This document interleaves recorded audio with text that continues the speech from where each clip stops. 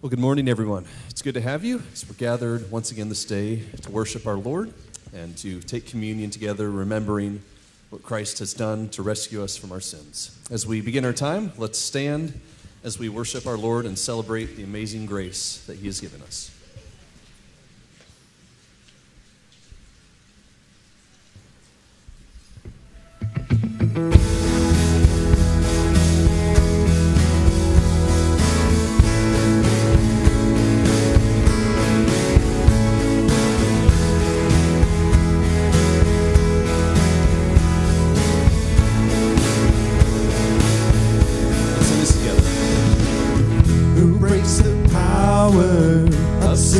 Darkness, whose love is mighty and so much stronger, the King of glory, the King above all kings,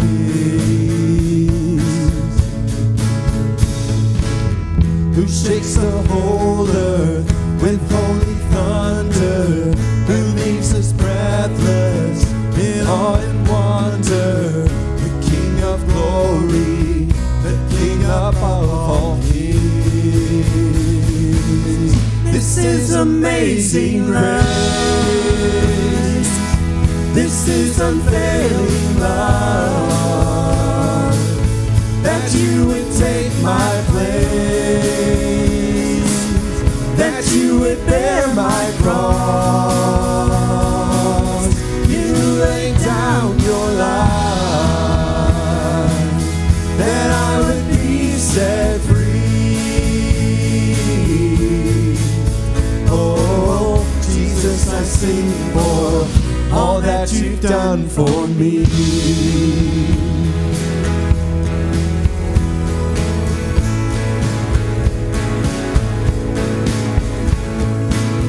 Who brings our chaos back into order, who makes the orphan a son and daughter, the King of glory, the King of glory, who rules the nations with truth and justice, shines like the sun in all of its brilliance, the King of glory, the King above all kings.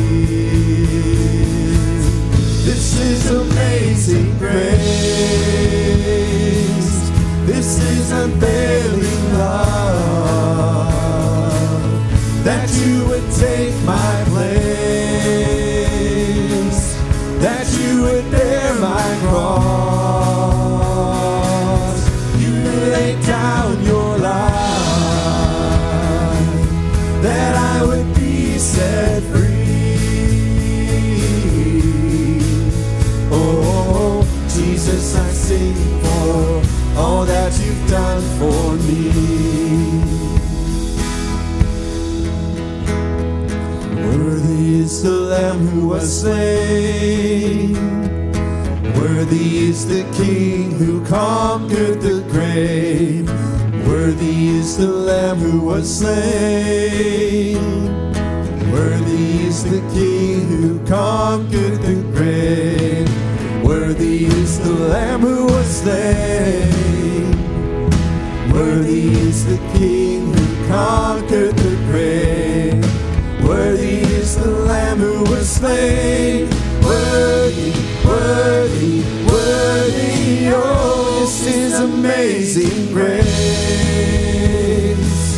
this is unfailing love, that you would take my place, that you would bear my cross, you laid down your life,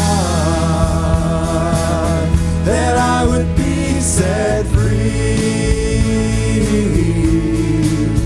Oh, Jesus, I sing for all that you've done for me.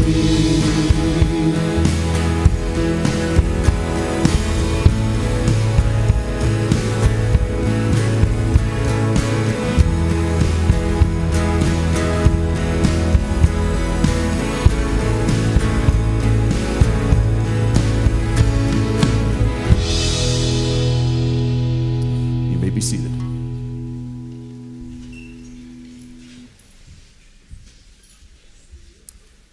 Good morning and welcome as we gather to worship today. My name is Jonah, and I'd like to welcome you, especially if you're a guest here with us this morning. If it's one of your first times with us, I direct your attention to the bulletin where you'll see a side connection card. We'd love if you would fill that out. That helps us connect with you, and you connect with us. You can fill that out and drop it in the offering boxes at the back of the room when you leave today. A few things that we'd like to make you aware of as we begin this morning. One of those is something we talked about last week, and that's our Foundations class. We're looking forward to our Foundations class happening on October 9th. Foundations class is for you if you are interested in learning more about the church, if you're hoping to get connected in different ways. Perhaps you've been attending recently and want to connect more at the church. If you're interested, we'd love to have you. It's going to be immediately after the worship service on October 9th. We'll provide you lunch. We will talk about some of those things like the background to our church, what we believe, what we do, and ways that you can get involved here. So we're looking forward to that. If you have questions or if you are interested in coming, please talk to me after the service, and we'll be sure to get you signed up. Other events and details can be seen in your bulletin as well. Take a look at that for updates on everything going on here at the church. Now I'd like to invite Todd Summer, our current elder chairman, up for an announcement that he has for us.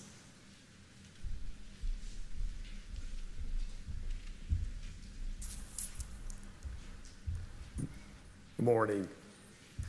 The elders met on Monday, September the 12th, and at that meeting that evening, we accepted the resignation of Scott Davis as our youth leader effective October the 6th. I just wanted to publicly thank Scott for all that he's done. It's been 4 years, and it's been kind of a difficult 4 years with the pandemic, but on behalf of the elders and the church, we just appreciate all that you've done. Thank you.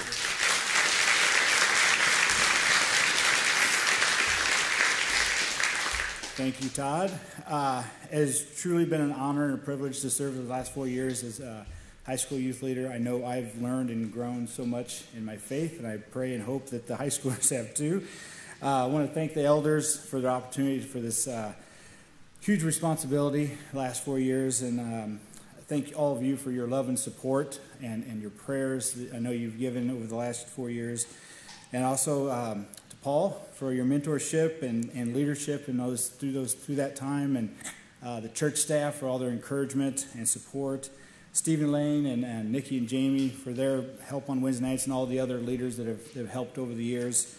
To my wife, who's been there every step of the way and helped me through a whole lot of stuff. So I love seeing God work in the youth in this area, and I'm stepping down from this, but I'm not stepping away from the youth. I'm definitely still going to be involved. And please continue to pray for the high school and the middle school and all the youth of the area, because this time is difficult, and they definitely need your prayers and support through all of this. So I appreciate all of that. Thank you very much.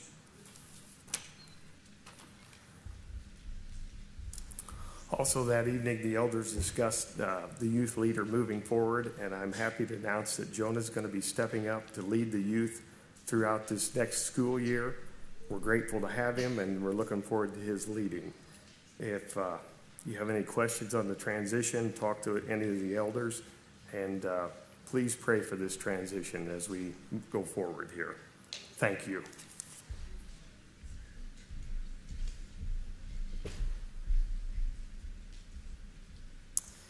In just a moment, we will take our offering. Would the ushers please come forward as we prepare to do so? And before we do that, please join me as we pray together.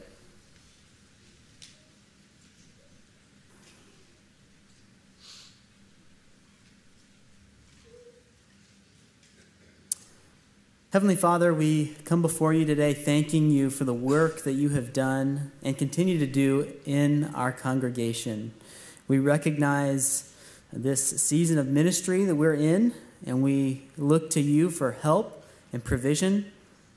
Thank you for the faithful service of Scott in years past, all the relationships built, lessons taught, activities led, so much more that only you know. May you bless him and Leslie as they transition in this new season. We also ask your blessing upon the youth in our church and in our community. May you guide them through this transition. May you help our church as a whole to be a place where young people of all kinds can be loved and experience community with others as they seek to grow in their relationship with you. We trust that you'll provide in these things. Lord, as we continue to worship today, we ask that you would grant us forgiveness and peace, that we would be cleansed from our sins and serve you with a humble mind, that we would find our joy and satisfaction in you as we are conformed to your Son's image. And it's in his name that we pray. Amen.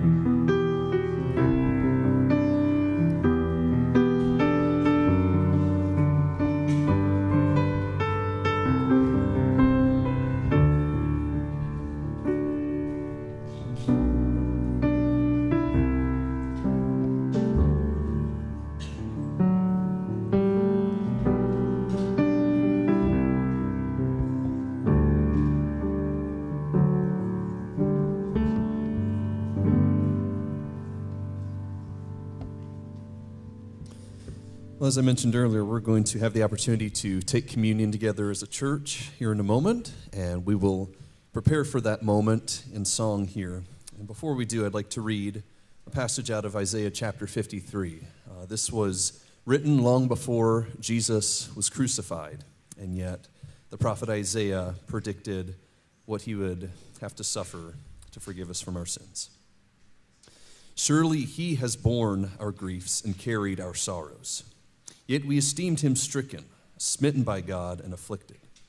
But he was pierced for our transgressions. He was crushed for our iniquities. Upon him was the chastisement that brought us peace, and with his wounds we are healed. All we like sheep have gone astray. We have turned every one to his own way, and the Lord has laid on him the iniquity of us all. Would you please stand with us as we thank our Lord for his sacrifice to forgive us from our sins.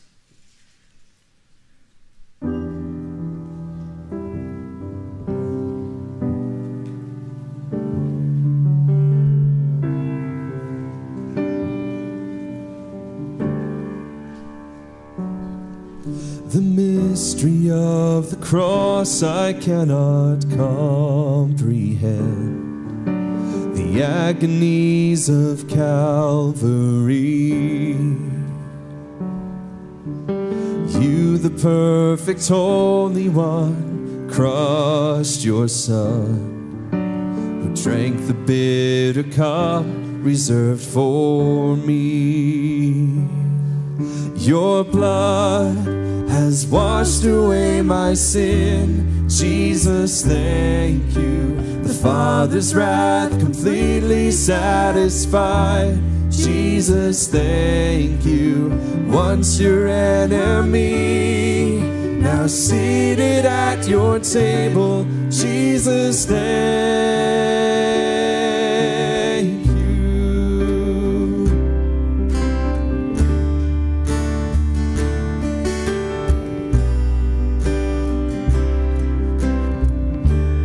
By your perfect sacrifice.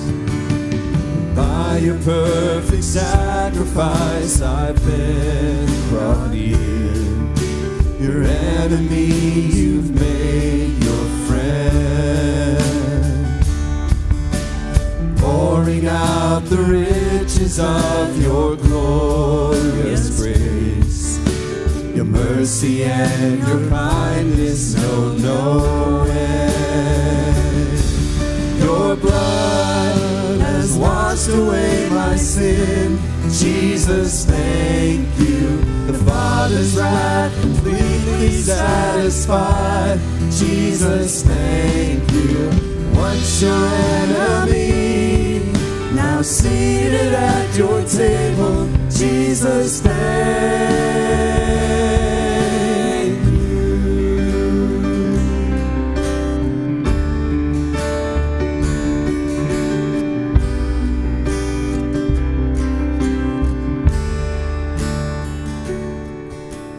Lover of my soul, I want to live for you. Lover of my soul, I want to live for you. Lover of my soul, I want to live for you. Lover of my soul, I want to live for you. Your blood has washed away my sin. Jesus, thank you. The Father's wrath completely satisfied. Jesus, thank you. Once your enemy, now seated at your table. Jesus, thank you.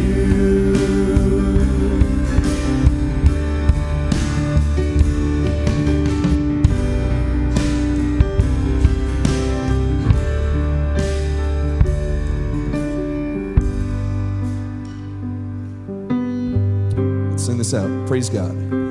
Praise God from whom all blessings flow. Praise Him, all creatures here below. Praise Him above, ye heavenly hosts.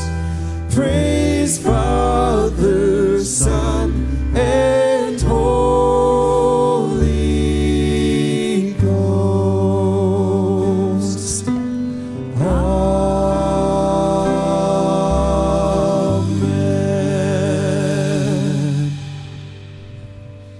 You may be seated.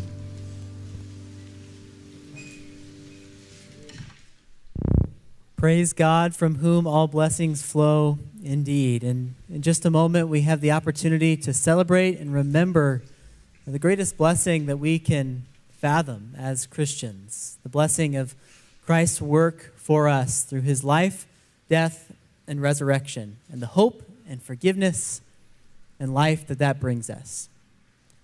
Here at the Bible Church, we practice what we call open communion, which means if you are a believer in Jesus, if you have come to trust in the saving work of Jesus through his life and death and resurrection and the forgiveness and hope that that brings us, we invite you to participate with us. In just a moment, we'll pass the elements, and we invite you to hold those until we partake of those together. For those serving, please come forward.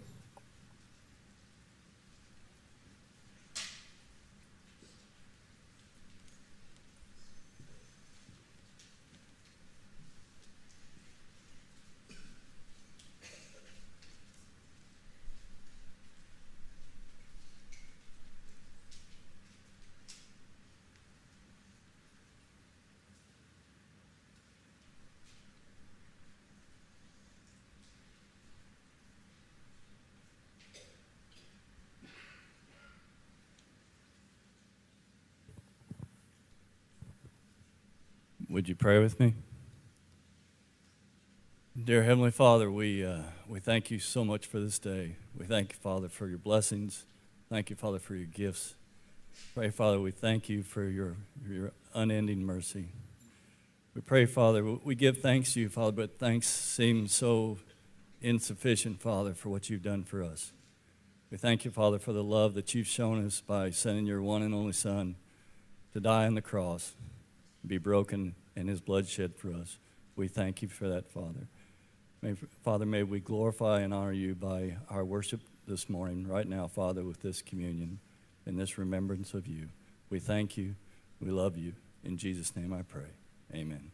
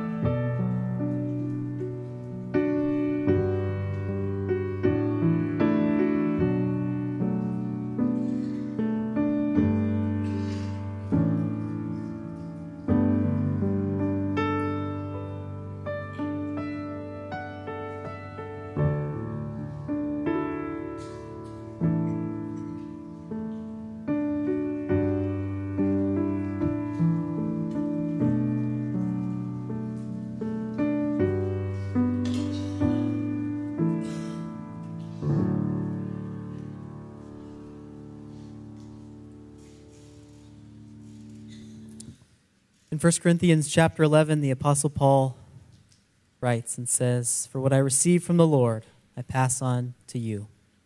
The Lord Jesus, on the night he was betrayed, took bread, and after he had given thanks, he broke it, saying, 'This is my body, which is broken for you.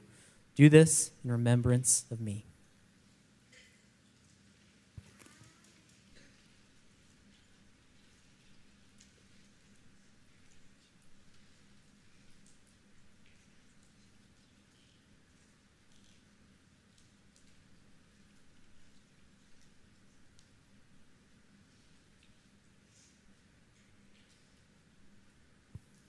In the same way, after supper, he took the cup, saying, "This cup is the new covenant of my blood.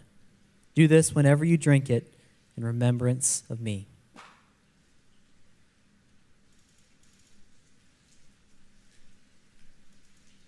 For as often As you eat this bread and drink this cup, you proclaim the Lord's death until he returns.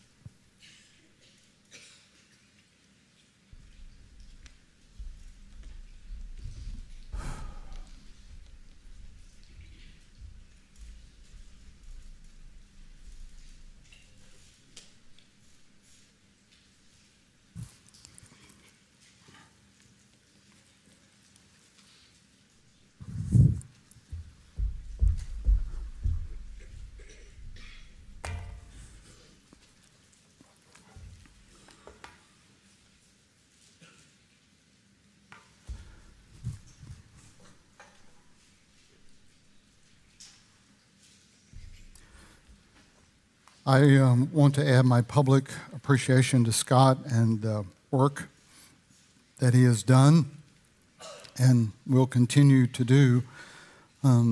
If I could encourage you, speaking for myself, it is such an encouragement when I hear from you. If you, I keep them. When you write me notes, those mean a lot. You can text him, certainly.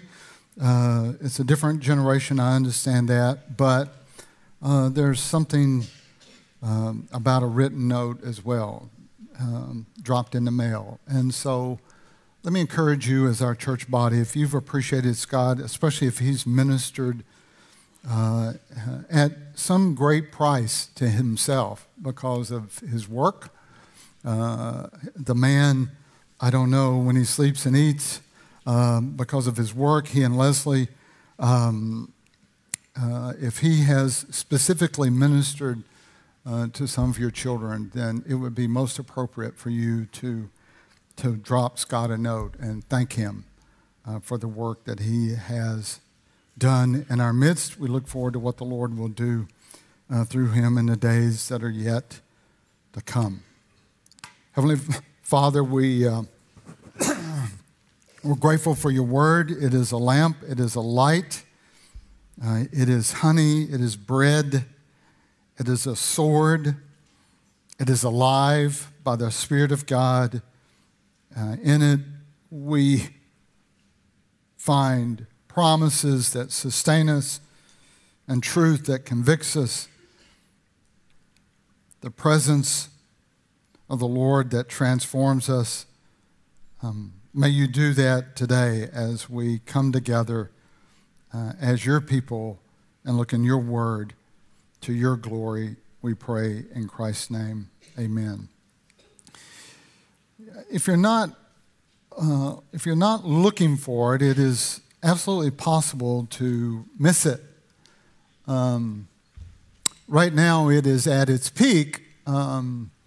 The fall migration is underway, and we have, in Illinois, we are hitting the highest numbers. A lot of it happens at night, but every now and then, we had a storm blow through Sunday evening, and I came out Monday morning to the woods and behind the church here, and the woods here were absolutely full of a phenomenal variety of warblers and all sorts of birds who had made an overnight stop to refuel and rest up a bit. The storm had made them settle into the woods.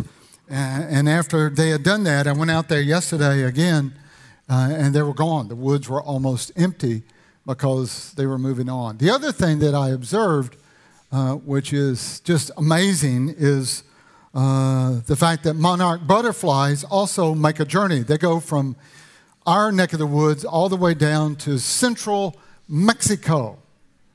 Central Mexico. And butterflies are fairly delicate. Some of them don't make it. A lot of them do make it. And on Monday, when you would walk through the woods, when there were woods on either side of you, I've got a video of it, there were just dozens of these monarchs in the trees, again, resting up so they could continue on their way down to Mexico. Interestingly enough, those do that on the east side of the Mississippi. Monarchs on the west side of the Mississippi typically don't go to Mexico. They go to California. Isn't that amazing how the Lord has made that? Another bit of trivia, if you get this question on trivia night, monarch butterflies that make the journey, the ones that do the journey down to Mexico, their lifespan is longer than the normal monarch butterfly lifespan. The Lord has made them that way. It's amazing. Well, they do that compelled. I don't know if there's a meeting that the monarchs get to and they discuss, hey, it's time to go. Let's go. Pack your bags. We're leaving next Tuesday, 10 o'clock. Don't miss it. I don't know how that works, but I know there's something that compels them. There's a desire, if we want to use that word, that drives them. There's a decision that is made to head for Mexico. We are also on a journey. We're on a journey. The Bible describes it that way. The Bible uses a word to describe us. It calls us sojourners. We don't use that word too much. It used to be a magazine by that name. We're pilgrims, another word that's used to describe us. We are on a journey as well. We began the journey. If we're Christians, I'm not assuming that you are, all of you, but if you are a Christian, you started that journey with the encounter with Jesus, whether you were 5 years old at the bedside of your parents, here at a VBS, here at our church, whether you were an adult in a hotel room and picked up a Gideon Bible, whether you were at home, you're my age, and you were watching Billy Graham, wherever you may have been, you encountered the gospel, you believed the gospel, you turned to Jesus in a historical moment in time, and you became a believer.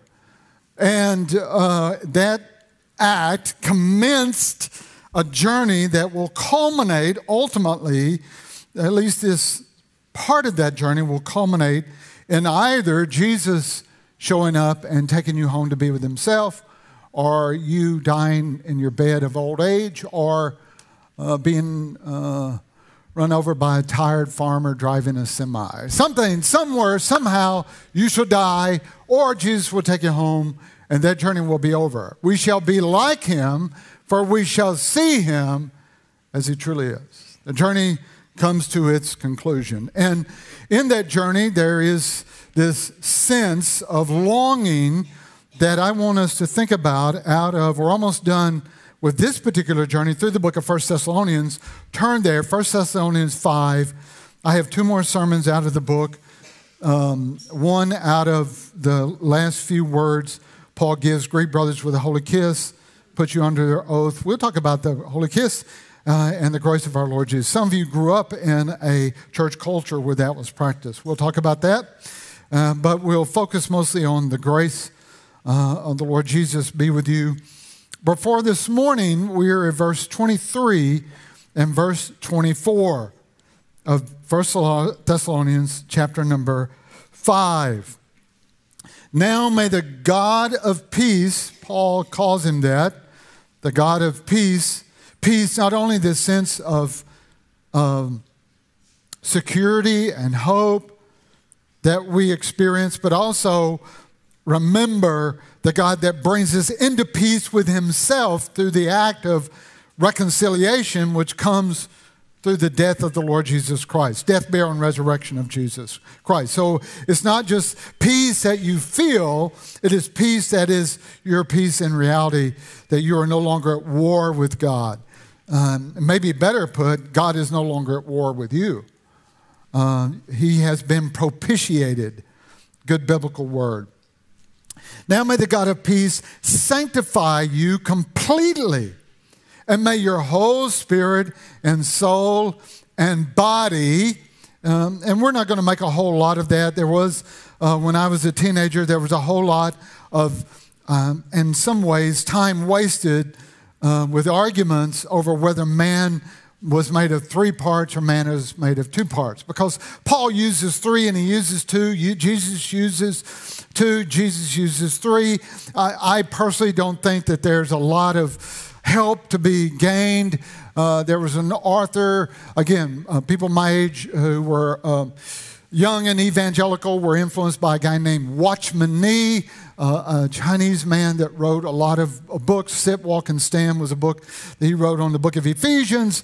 He was deep into spirituality and talked about we are spiritual people, we're soulish people, we're physical people. Maybe, but we know that we have these parts of us, if I could use that word. We're a physical body and we're also a spiritual person as well, but yet we are a whole person. Part of the problem that comes is if we begin to see the physical side of us as something that is discarded, even something that impedes us in our journey with Christ. And the Bible doesn't see it that way. But may He sanctify your whole spirit, soul, and body. Love the Lord your God with all your heart, all your soul, all your mind, all your body. Be kept blameless at the coming of our Lord Jesus, because that is what state we must be in to enter into the presence of the Lord. We'll talk about that. And then this glorious verse, some of you have memorized it. It's a glorious verse to remember. He who calls you, and that word calls doesn't mean that your cell phone's going to ring and you pick it up and it says, do you remember telephone call from God? There was a cassette tape. Do you remember cassette tapes were small plastic things that had this brown stuff and you used a pencil on them? Phone call from God. Well, you don't expect that. That's not the way it's used. This calling by grace in which He pursues you and invites you into this relationship with Him, calls you into this relationship with Him. The same one who beckons you, calls you into this relationship is faithful. He surely will do it. Hallelujah for it. There's a book that's influenced me in this sermon. I try not to be, I don't want to be a plagiarist. His name is James K.A. Smith. The book is, I'll put it out. It's on my desk. I forgot to put it out. I'll put it out if I remember after the sermon. You're What You Love, James K.A. Smith. There were some things that he wrote, and I listened to a sermon by him this week that stirred some of these thoughts. Where his thoughts start or end and mine begin, I'm not 100% sure. But let me give you some, if I may, some principles, and then we're going to come back to this text. Let me share these with you. Number one, Paul's text here is about our sanctification. That's what he's writing about. He writes about, may the Lord, the God of peace, sanctify you completely or totally. God's will for us, God's intent for us is to conform us more and more to the likeness of Christ. Romans chapter number 8, we know verse 28, all things work together for good to those who love God, called and conformed into His image, His likeness, verse 29. So God is at work transforming, making us more and more like Jesus. Sanctification is typically, as Christians, thought of as what this process is that makes us more and more like Christ. And the processes by which He does that, fellowship with the body, the Word of God, His own discipline, transformation, all of these things that work. And it is that process, but it is also the state. And probably the Bible talks more about the state of holiness than the process of holiness. That's why when Paul writes the church, often he addresses them as saints. Saints. The saints. We don't feel like saints because we have probably an unbiblical understanding of what saints are, but the Scripture says there is, again, another word we don't use very often, imputed or given to us God's righteousness by which we're made holy, set apart for God's purposes. We are clothed, another word that's used, Paul helping to get this theological idea into our lives. We are clothed in the righteousness of Christ. We are dressed, put on that righteousness. We stand before Him clothed in the righteousness of Christ, seen in the beloved, adopted into the family. And so there is a sense in which this state is our current possession. You are chosen, holy, and beloved, out of the book of Colossians. But when we think about holiness, there's a way in which I think holiness has been a little misconstrued in our world and has some negativity to it. Let me give you a definition, and I don't know where I found this. It's not from me. Holiness refers to our living in this world. It's the way you shell corn. It's the way you raise your children. It's the way you interact with your friends. It's how you look at Facebook. It's the way we conduct our lives in the world. Our words, our actions, and whether or not those words, actions, and being in this world accord with the value and worth of God. Whether or not they're synced up with how valuable God is and how worthy God is, which is ultimately worship. There's a connection between holiness and worship. The essence of holiness in redeemed humans is the heart, our heart, that regards, loves, and delights in God according to His worth. We sense His worth, His value, more to be desired. I hunger and thirst after righteousness. As the deer pants for the water, so my soul pants for you. We're a little squeamish, some of us, and I understand that, with the love language that's used sometimes out of Paul's epistles, where Jesus is portrayed as the groom and the church as his bride, and the love and adoration between the two. And so holiness is the expression, the lived out life that is shaped by, conformed to, driven by that desire, that longing, that value, the prizing of God and His excellence. And it's lived out in the world in which we live. Now, I would submit to you, and this is one that I would like you to challenge me on, if you're willing to do the homework. Don't just come and say, oh yeah. But if you go and study it out a bit, I would welcome the conversation, not the fight. In our current world, I think we have backed out of the idea of what it means to live the Christian life as holy, and we have put in, I think, what we would live the Christian life is authentic. That would be the word that we would use. We are looking for authentic people,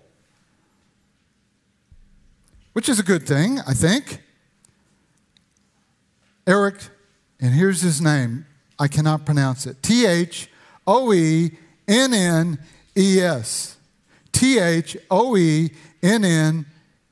Anybody here with that last name can tell me how to pronounce it?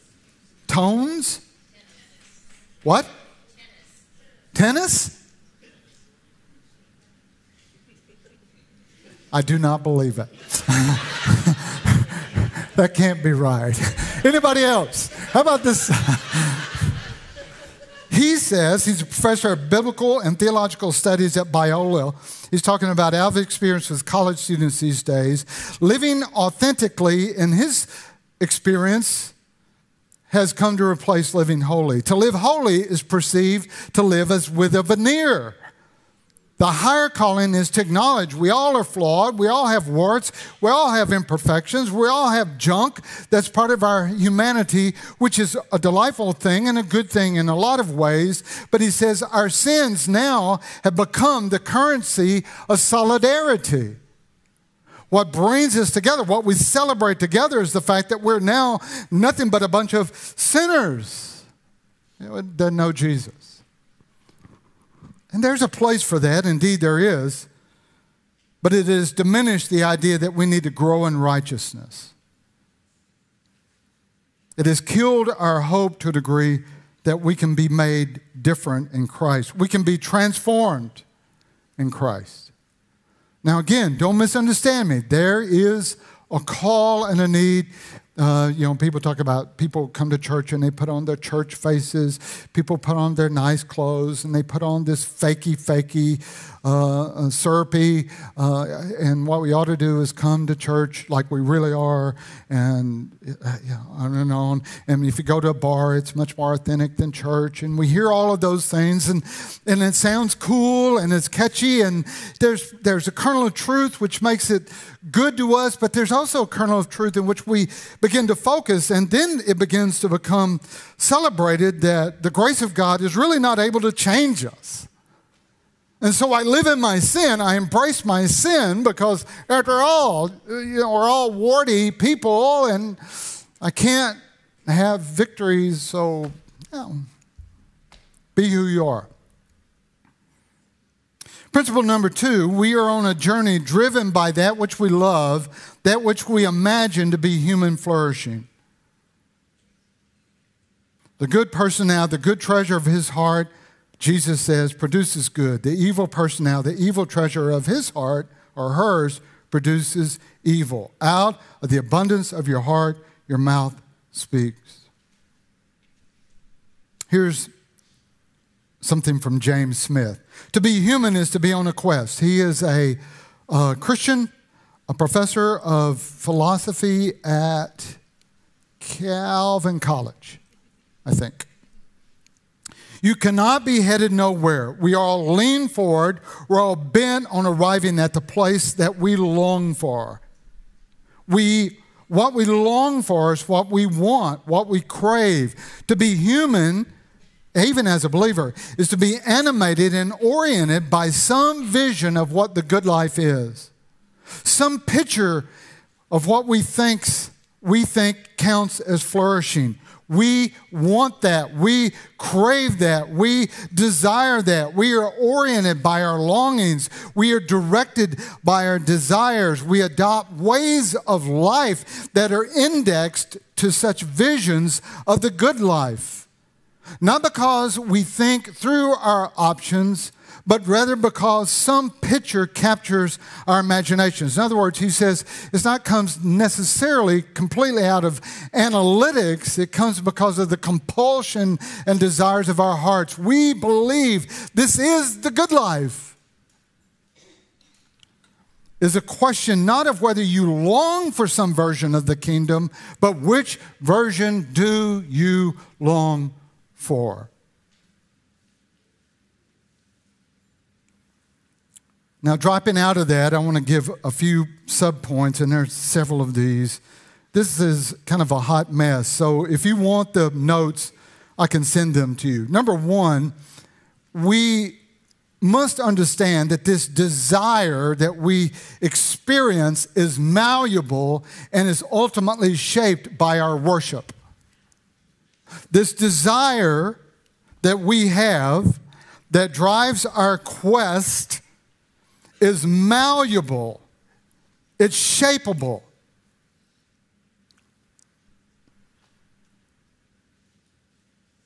The great spiritual war, right, Paul Tripp, the great spiritual war is being fought the great spiritual war being fought for control of our hearts is a war of desire. Read James 4, read 1 Peter 2. Paul Tripp. Remember this biblical principle. Whatever rules your heart controls your words and behavior. We do not live like the warblers and the butterflies by instinct. You were created, designed by God, made in His image, with a capacity for desire. This means that everything you do or say is done or spoken out of want for something.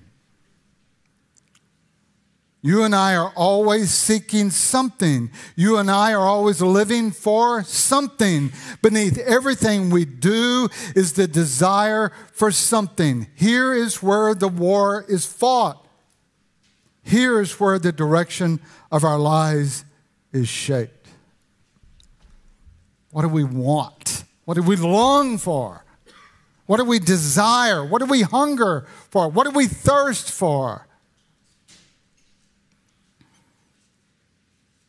We can believe incorrectly, I think, that this desire is overpowering and unable to be directed, and we, if we're really going to be happy, have to live simply in the direction of that desire, and to do otherwise is to be inauthentic.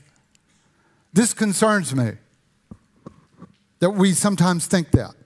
Connie and I watched this British show. It was called The Forsyte, Forsyte, Forsyte Saga, from 2002. It focused on a family named Forsyte, and in particular, a man from the family named Soames, S-O-A-M-E-S. That was his first name. One message came through loud and clear. We talked about it almost every show. We talked about how it advocated this one message. It's the message Woody Allen said. You remember Woody Allen? You know who Woody Allen is, director, blah, blah, blah, actor. He was hooked up with Mia Farrow. He broke up with Mia Farrow because he fell in love with Mia Farrow's daughter. And he said, when questioned about this relationship with this younger woman, this woman's daughter, he said, do you remember what he said?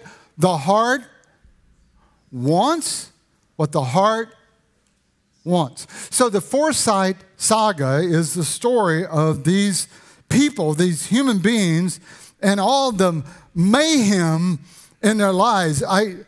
We ask ourselves questions like, when do these people walk their dogs? When do these people wash their dishes? They never seem to do the kind of stuff that we do. But they're making their message, the whole show, I think there were 2 seasons, maybe 3. The whole series ultimately was follow your heart, follow your heart. And as they followed their heart, believing that that's the only way that we can ultimately and finally live, that led to all kinds of awful stuff, disastrous stuff. So the biblical expression is guard our hearts. Our hearts can be shaped. Our longings can be shaped. Paul called on people to imitate me, be like me. The Bible describes hearts shaped by grace and forgiveness and mercy. Hear, my son, be wise. Direct your heart in the way. Delight yourself in the Lord, and he'll give you the desires of your heart. And so I'm submitting to you that desires take us and drive our lives, and those desires are shapeable. Not only am I saying they are shapeable, but I'm saying that we do shape them by the habits that we develop as human beings.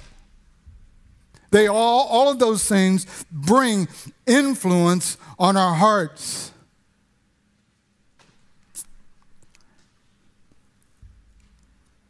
Your phone use. Like me, most of you have a love-hate relationship with your phone. You love them on one hand. I'm grateful when Connie's driving to Ohio, she can call me and get a hold of me. I'm grateful my children FaceTime me and I get to see my grandchildren. I can text the staff and they me. I'm so grateful for Google Maps. It has saved me so many times. I can get to Melbourne and back now. All of that. I'm grateful. But the habits, it shapes me. It molds me because ultimately my culture says we are consumers. That's what we are. We're consumers. They want us to be consumers. They're driving us to be consumers. They're shaping us to be consumers. And to a degree, my phone buys into that philosophy and shapes me as well. It creates envy, and it creates covetousness, and it creates lust, and those things drive my heart. And sometimes we have to peel back the veneer and look. But we are going to worship. We were created that way. David Foster Wallace, in a commencement address, said this: in the day-to-day trenches of adult life, he's not an evangelical believer. He's dead now. I'm not sure he was a believer. There's actually no such thing as atheism. Nobody's an atheist. There's no such thing as not worshiping. All of us worship. The only choice we get is what we worship. Anything else you worship other than And this is where a God, I would say anything else you worship other than the God, will eat you alive. If you worship money and things, if they are where you tap your real meaning and desires from, you're never going to have enough. Never. Worship your own body and beauty and sexual allure, and you'll always feel ugly. And when time and age start showing, you're going to die a million deaths before they finally plant you. Worship power, you're going to feel weak and afraid, and you'll need more power over others to keep that insecurity at bay. Worship your intellect, being seen as the smart girl or guy, you're going to end up feeling stupid or fraud, always on the verge of somebody finding you out. The insidious thing about these forms, hear this, the insidious thing about these forms of worship is they are unconscious. They are default settings. They're the kind of worship that gradually slip into our lives day after day, and I would submit by the practices that we do. And the world will not discourage you from operating on these default settings. So our worship needs to be directed Godward. And our desires need to be Godward, and ultimately those desires are driven by what we see as human flourishing, by the good life. And I'm making a direct connection in 2 minutes time between the good life and our understanding of human flourishing and our own happiness. And I'm here to say, I want to challenge you just a wee bit, that happiness is not only a good thing, that holiness leads to happiness.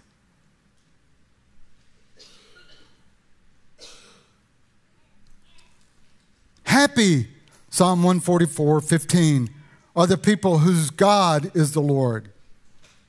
Thomas Brooks, a Puritan, says, God is the author of all true happiness. He is the donor of all true happiness. He that hath him for his God, for his portion, is the only happy man in the world. Evangelist John Wesley said, when we first know Christ, that is when happiness begins. Happiness that is real, happiness that is solid, happiness that has substance. We have been taught to believe there are 2 doors in life. One says happy, one says holy. Choose one or the other. You can't have both.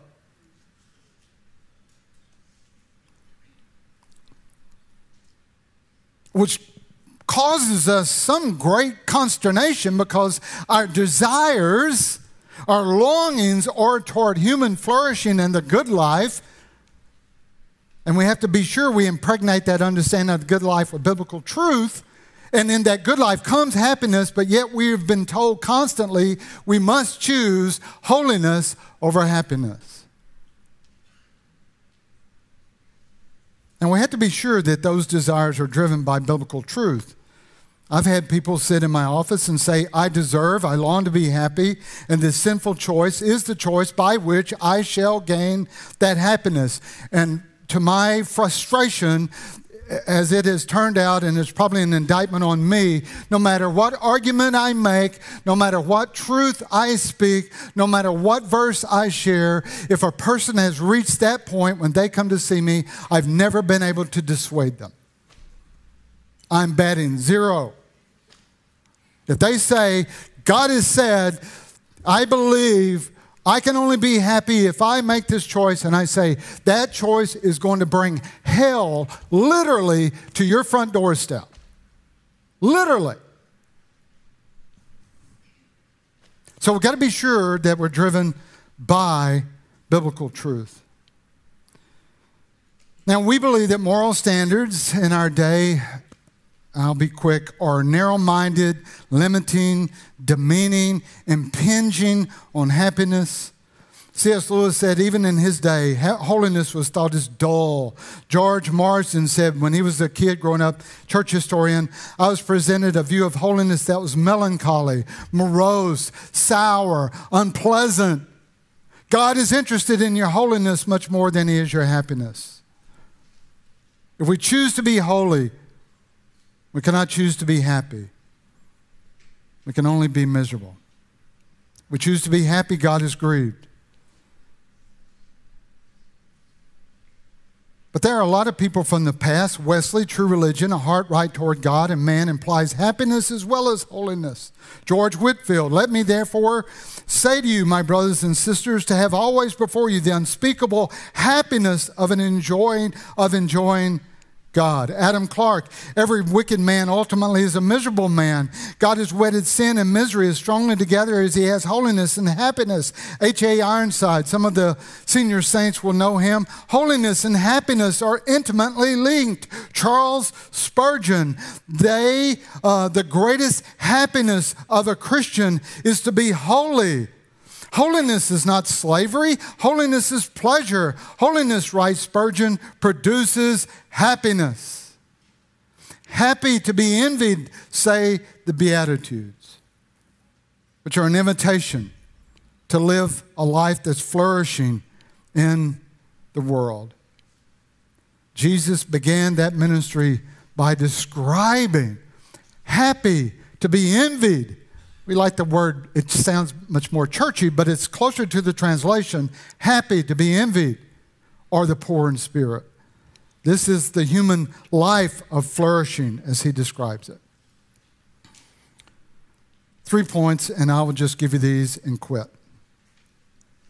Sanctification is God's will and work. That's what Paul says. God has willed this sanctification to happen in your life. Number 2, the sanctification is going to touch every area of your life. I was visiting someone recently and they had dogs, Paul and Natalie Schmidt, and I couldn't figure out how they had tamed their dogs. I couldn't figure out how they had such untamed children and such tame dogs. But these dogs, there was a fence that I could not see. It was under the ground, correct? And the dog had a collar, and if the dog ran to the fence, the collar beep, beep, beep, beep, beep, beep, beep, and then it would give him a little bit of a jolt. Natalie told me she put the collar on her arm just to want to know what she was doing to the dog.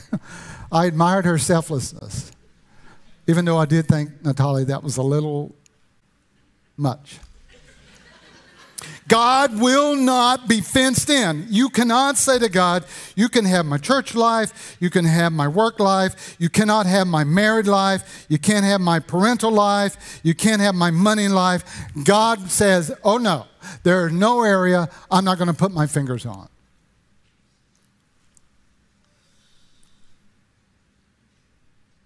Number 3, sanctification as a work continues till we're with Jesus, and we are assured of God's determination to complete it. Faithful is he who is called, will also do it.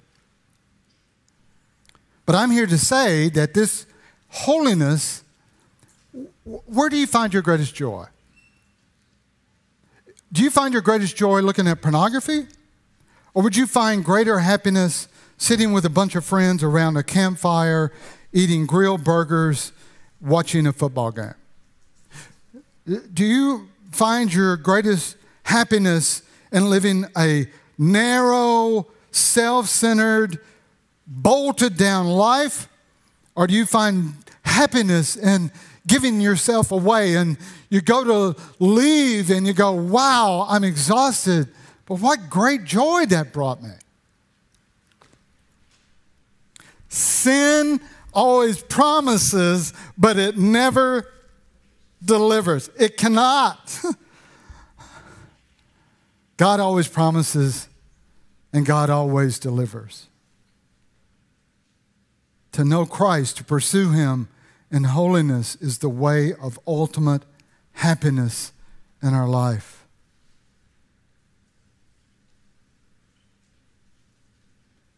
Count it all a joy, my brothers and sisters. How can Paul do that? How can Paul and Silas sing in prison? Holiness brings happiness. Let's pray. Would you stand with me, please?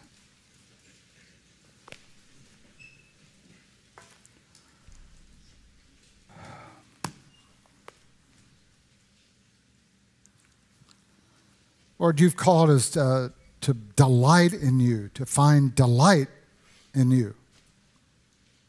If we're honest, some of us at least, if we're honest, we read those texts of Scripture, how the psalmist found delight in going to your house and singing and worshiping, and how the Bible talks about knowing you to be something we desire more than gold and food. But if we're honest, some of us, that's not our reality.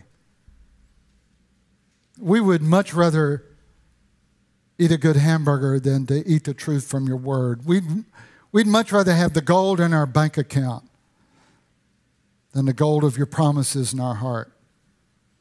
We'd much rather be with the buddies on the lake than to be with your people worshiping in your name.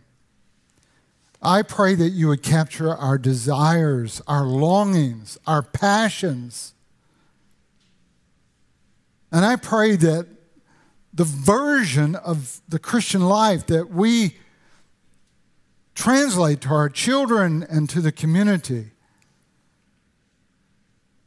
is one in which suffering is a living, powerful reality.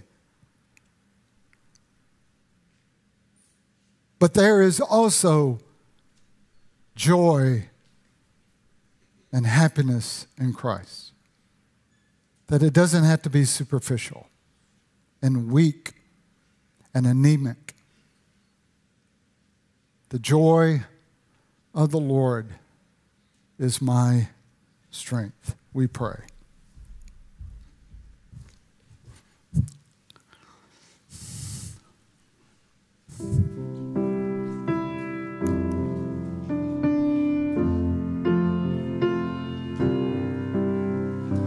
Great is thy faith, peace that endureth, thine own dear presence to cheer and to guide, strength for today and bright hope for tomorrow, blessings all mine with 10,000 beside. Great is thy faithfulness, great is thy faithfulness, morning by morning new mercies I see.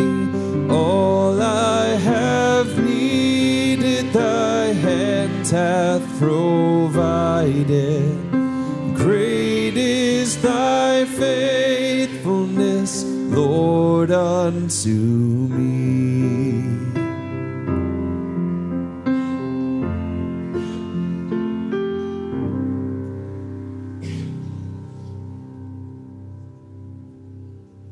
Now may the God of peace himself sanctify you completely. May your whole spirit and soul and body be kept blameless at the coming of our Lord Jesus Christ. And may this promise sustain us. He who calls you is faithful. He will surely do it. Go with that promise echoing in your heart and mind. He who calls you is faithful. He will surely do it.